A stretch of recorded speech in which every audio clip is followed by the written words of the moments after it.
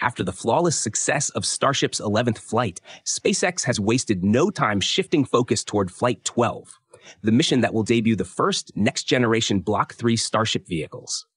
Work on the new ship and booster is already in full swing, while major upgrades are underway at Pad 1, where SpaceX is dismantling and rebuilding large portions of the launch infrastructure. But as SpaceX accelerates development, tensions with NASA are also escalating, with the agency's leadership beginning to question whether Starship can still fulfill its critical role in the Artemis lunar program. Let's discuss each one of these developments one by one. Flight 11 marked a decisive turning point in Starship's development. For the first time, SpaceX achieved every primary mission objective without a single in-flight anomaly. Both stages performed nominally, completed all milestones, and executed soft splashdowns in the ocean as planned.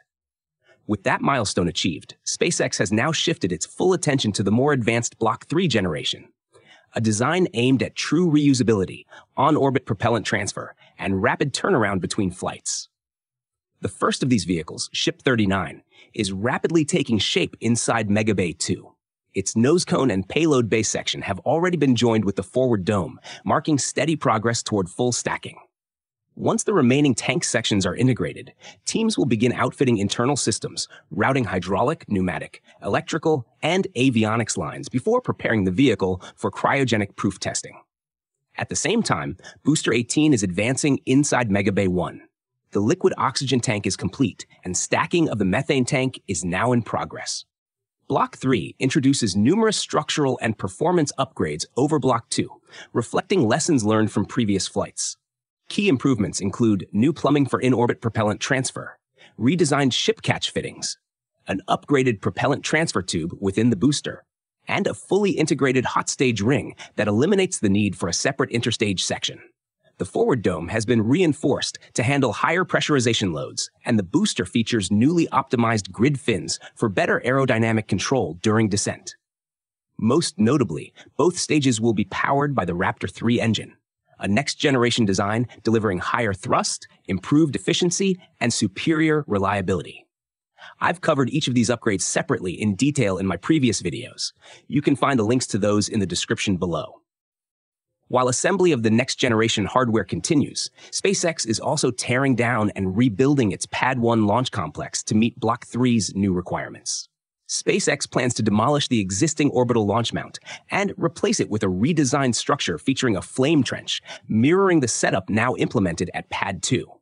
Preparatory work for dismantling the launch mount began almost immediately after Flight 11. Teams purged all propellant lines with liquid nitrogen to safely eliminate any residual methane or oxygen, a standard safety step before hot work on cryogenic systems. Meanwhile, the launch tower arms are undergoing major modifications. SpaceX plans to shorten the massive chopstick arms to match Pad 2's upgraded design. The reduced length lowers bending moments and dynamic loads, making the arms stiffer, more stable, and less prone to oscillation. Shorter arms also improve control during lifting and mid-air catch operations, flexing less, responding faster, and reducing structural fatigue over repeated cycles. To prepare for these modifications, engineers have already removed key systems, including the hydraulic shock absorbers that cushion booster catches, the centering screw mechanism that aligns the booster on the rails, and the ship lifting pins that secure the vehicle before hoisting. Welded lifting lugs have also been installed on the arms as crane anchor points, indicating that the trimming process is imminent. Once these upgrades are complete, the arms should enable smoother mid-air catches and quicker repositioning between stacking operations. Ground systems at Pad 1 are being stripped down as well. The berm wall separating the tank farm from the launch area is being demolished to give crews better access to buried pipelines and aging hardware that will be replaced. Existing pumps, heat exchangers, and propellant transfer lines are expected to be relocated, as their current positions lie directly in the path of the new flame trench and the booster exhaust flow that the trench will divert during launches. Only the large cryogenic storage tanks are expected to remain in place. The water-cooled steel plate system beneath the launch mount will also be taken out, while the deluge water tanks are being redesigned to provide greater capacity and higher discharge pressure. These upgrades are intended to meet the new flame diverters requirements, which must withstand the significantly higher acoustic and thermal loads expected from Block 3 launches. While SpaceX races ahead on the engineering front, its relationship with NASA has become tense. Acting NASA Administrator Sean Duffy recently criticized SpaceX for falling behind on Starship's lunar development program.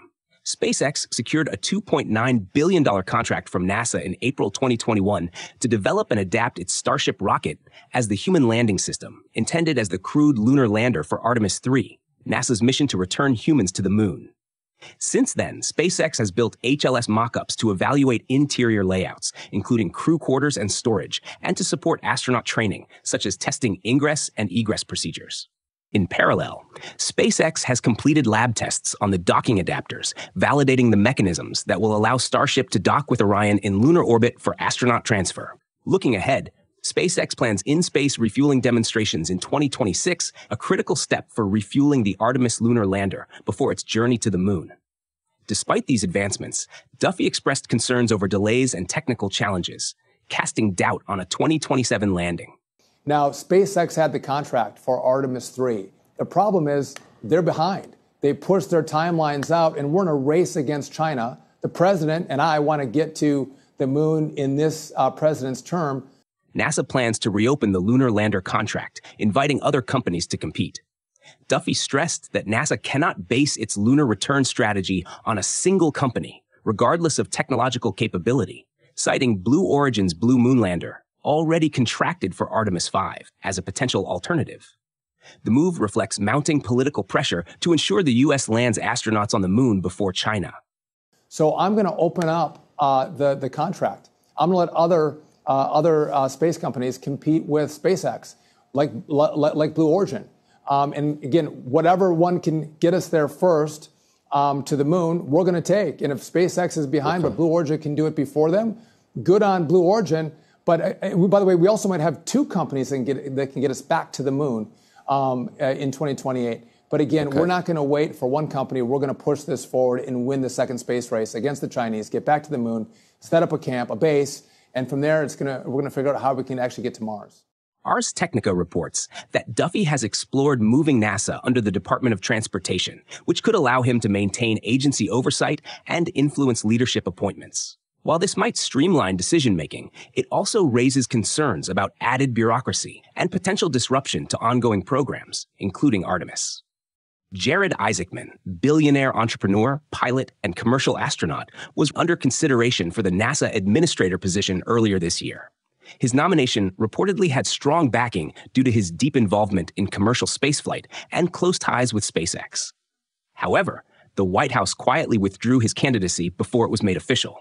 Soon after, Transportation Secretary Sean Duffy emerged as the leading figure overseeing NASA policy, effectively taking charge of space matters and reshaping the agency's direction, sidelining Isaacman's potential appointment in the process. Following Duffy's recent criticism of SpaceX, Elon Musk reaffirmed his support for Isaacman as the rightful choice to lead NASA, praising his direct experience with commercial missions and understanding of spaceflight realities. Musk also lashed out at Duffy, accusing him of undermining NASA's goals, calling him Sean dangerously stupid dummy, and quipping that the person responsible for America's space program can't have a 2-digit IQ. He defended SpaceX's progress, noting that Starship is advancing at an unprecedented pace, and questioned Blue Origin's readiness, citing its lack of orbital experience. Musk further referenced Grok AI analysis showing that NASA's Artemis 2 crewed lunar flyby, scheduled for February next year, will cost over $4 billion, with total program costs exceeding $40 billion, while a fully reusable Starship mission could achieve similar objectives for under $1 billion. Experts inside and outside NASA have also testified that Starship may struggle to meet Artemis schedules, citing the number of launches required for in-orbit refueling, time to human rate the lander, and uncertainty over timely astronaut delivery. The architecture is as such. We need to launch Starship. That first Starship is a fueling depot that's in orbit around the Earth. Then we need to launch, nobody really knows, but it could be up to dozens of additional Starships to refuel the first Starship. So imagine launching Starship over and over and over and over and over and over and over and over, dozens of times, no delays, no explosions, to refuel the first Starship. Then once it's fully refueled, then that Starship has to fuel another Starship that is in fact human rated, which that process hasn't even started yet. By the way, that whole in-space refueling thing has never been tested either. We're talking about cryogenic liquid oxygen, cryogenic liquid methane being transferred in space, never been done before, and we're gonna do it dozens of times, and then we're gonna have a human-rated Starship that is refueled that goes all the way to the moon. Now, when it goes to the moon, we don't know how long it can be there because it's boiling off the entire time it's in orbit around the moon. We don't know how long it can be there, but while it's there, we have to launch the SLS, we have to launch the Orion, the European Service Module, we have to have astronauts and crew all ready to go. And they have to orbit the moon themselves in that window when Starship is around the moon, and then they have to dock around the moon. They have to transfer from the Orion into the Starship. It has to go down and land. When it's on the surface of the moon, Starship is gone, or Orion is gone for the next 7 days until it comes back around in near rectilinear halo orbit. So our astronauts are right now planning to be on the surface of the moon for a period of 7 days without any way home. This is an architecture that no NASA administrator that I'm aware of would have selected had they had the choice. But it was a decision that was made in the absence of a NASA administrator in the last administration. Musk dismissed these doubts, explaining that Starship-to-Starship refueling is far simpler than docking with the ISS, since the same vehicle design connects to itself rather than two different spacecraft.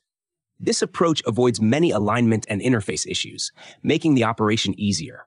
He added that the challenge is well within SpaceX's capabilities and will be repeatedly demonstrated with Block 3 vehicles next year. In my opinion, it's important to put these concerns in perspective. NASA's Space Launch System took more than a decade to reach its first flight in 2022, despite relying on proven shuttle-era technology. Starship, built from scratch with entirely new systems like stainless steel structures and Raptor engines, has advanced at a far faster pace. Critics often ignore that contrast when questioning SpaceX's schedule. Even so, Duffy's decision to reopen the lunar lander contract marks a pivotal moment, one that adds pressure and competition, but also gives SpaceX a chance to prove Starship's readiness both technically and programmatically. The outcome could reshape Artemis timelines and NASA's broader lunar strategy. What are your thoughts on NASA reopening the lunar lander competition? And can Starship realistically meet its ambitious timeline? Share your views in the comments below.